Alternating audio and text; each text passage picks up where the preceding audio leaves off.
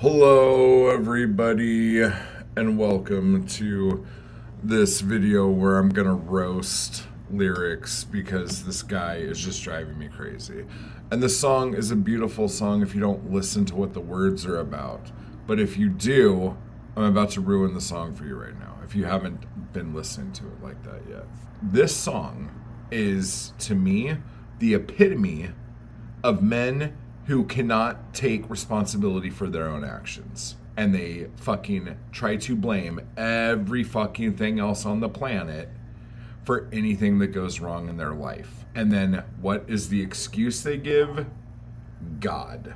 So this is what a man-child is. This is what a man-baby is. And there's a lot of women out there who hear this song and go, oh, that's so romantic. And then there's a lot of dudes out there that hear this song and go, oh, I totally feel you, bro. I totally feel you. If you want to think that the God you believe in kills people to just have fun with you as a pawn in a game of chess, I have no idea what the fuck to tell you, okay? I mean, yes, I guess if that's how you think the world works, then a song like this makes perfect sense. That you need to beg and plead that you don't lose something that you have done nothing wrong to lose, okay? So we're getting ahead of ourselves here. Let's get to, back to the hotel here. So this song is called Beautiful Things by a dude named Benson Boone. And I would not even know this song if it wasn't for fucking Instagram. Congratulations on your success, bro. For a while there, it was rough. But lately I've been doing better than the last 4 cold Decembers I recall. Probably because he was like 12 4 Decembers ago. So there's that. So here we go. Now we're really getting into it. He sees his family every month, okay? He found a girl that his parents love. And I'm assuming he's not talking about his sister. She'll come and stay the night, and I think I might have it all. Now here is the awesome, oh my God, I had to get another cup of coffee for this bit. This is the thing that cracks me up so much about shit like this, okay? So she'll come and stay the night, and I think I might have it all.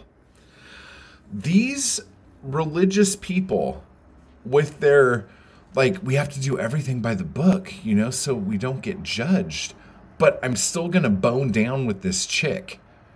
Like, and I think I might have it all. I have God in my religion, and I have this awesome piece of ass. And my parents like her too. Oh my gosh, life's great. Now, some of you might be going, why are you just assuming that this guy is like some kind of Christian thing? This whole song is begging God not to judge him and take his shit away. The whole song, okay? This is one of those songs that people who go to church are like, is this a song that we could maybe perform and worship? Is this a praise song? Can we transfer this into our Sunday service? It's so fucking hysterical. Okay, so let's just let's skip past the hypocrisy of dudes boning down. Okay, but like, don't get me wrong, bone. Just don't throw guilt and God into it. The only time God and Jesus need to be involved in sex is when you're calling those names out. Oh, speaking of God. And I thank God every day. And it's probably during the, And I thank God every day for the girl he sent my way. Okay, so right here, I'm going to call bullshit on anyone who says that this song is not a Christian song. He's sitting here saying he, capital H, sent this girl to him. So she had no control over it. He had no control over it. God just made this girl happen in this one place. Boom. There you go. Like, you have no responsibility. You have no control. This is destined. Like, you guys are fucked. Oh my God. It's just gonna get worse, guys. For the girl he sent my way. But I know the things he gives me, he can take away. What the fuck is that? Why? Oh my God. And I hold you every night. Okay, so he's talking about this girl that he's like doing the bone thug with, okay? Because he doesn't want to let her go, even though he just said God could take her away at any time. And I hold you every night. But I think he says, and I hold you every night.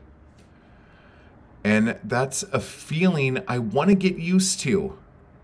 Then don't be a dick and get used to it, bro. But there's no man as terrified as the man who stands to lose you. Okay, my question. What did you do, bro? What did you do to lose her? People don't just lose people they love. Okay? Like, you would have to have done something to lose this girl. Like, is she dead? Did you kill her? Did you poison her? Or did she find out that you're banging her mom? Or did she find out that you are talking to like 30 other girls on freaking Instagram or Tinder or whatever the hell it is? Or did she find out that she's brunette and all the girls you talk to or all the girls you follow on Instagram are blonde? You had to have done something. Like, she's not just gonna disappear, okay? So let's get into this. And then he goes, oh, fuck. Oh, I hope I don't lose you. Oh. And this is when the song gets good, right? Because all that other shit, like, the song's like really boring and very generic. But this is where the hook comes in. So this is where everyone falls in love with this song. It's like, please stay. I want you, I need you, oh God. Don't take these beautiful things that I can. Okay, so let's just dissect this for a little bit. So he says, please stay. I want you, I need you, oh God. Okay, this is something that I try to explain to people all the fucking time. And I even try to explain it to me because sometimes it's hard for me to hear. You can want somebody all you want. And that's good and that's healthy, okay?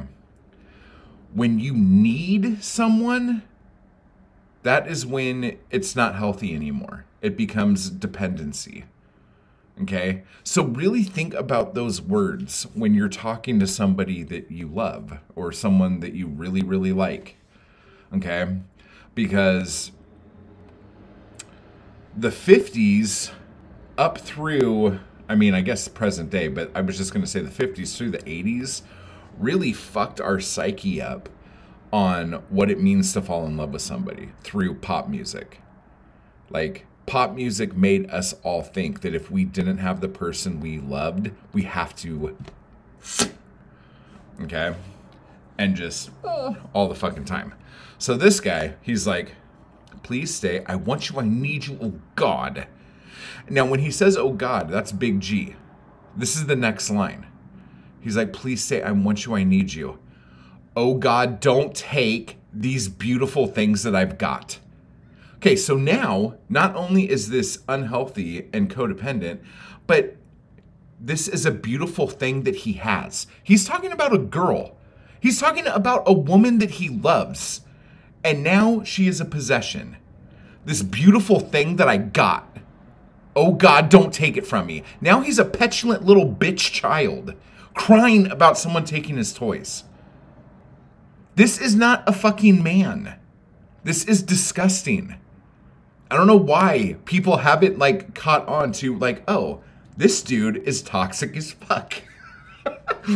Oh my God, I just want my stuff. That's also a female.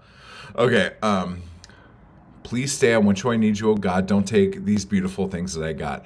Oh ho ho ho ho ho ho ho ho. Please don't take. Okay, and then now we're back into him like having to like be in front of people and not just in front of God begging for his possessions to not be taken. I found my mind. I'm feeling sane. Jury's out.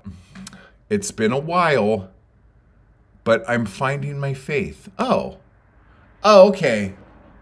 Oh, all this is fine if you're a Christian and you have faith. This is fine. Oh, okay. People as possessions, that's totally cool. I got you. If everything's good and it's great, why do I sit and wait till it's gone? Because you have fucking emotional problems and you need to see a fucking therapist.